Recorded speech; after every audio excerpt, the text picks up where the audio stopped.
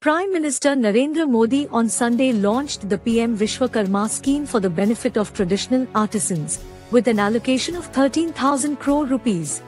Under this scheme, government would providing special training to the Vishwakarma partners, who will get benefits during training and also get toolkit voucher worth 1,500 rupees.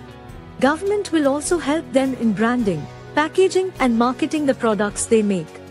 Under the scheme, the government will provide up to 3 lakhs rupees loan without any bank guarantee and at a very low interest rate. PM Modi, who has been a votary of Vocal for Local, on Sunday modified it by adding global to the motto.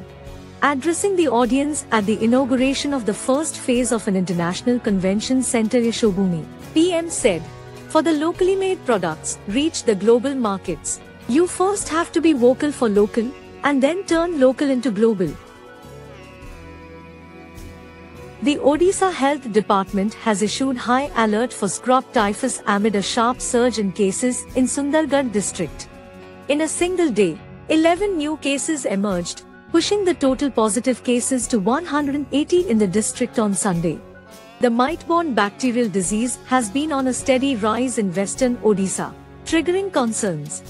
So far, 6 persons have died due to the disease in Odisha.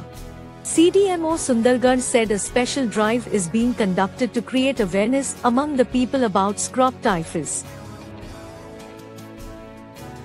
Light to moderate rain or thunder shower is very likely to occur at many places over the districts of North Odisha and South Coastal Odisha and at a few places over the rest districts of Odisha.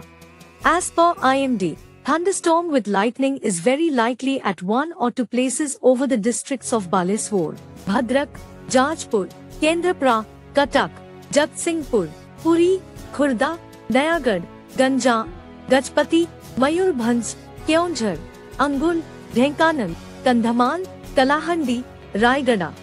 Heavy rainfall is very likely to occur at 1 or 2 places over the districts of Gajpati, Ganjam, Raigada, Kandhaman, Cuttack, Dhenkanal, Jajpur, Keonjhar during the next 24 hours.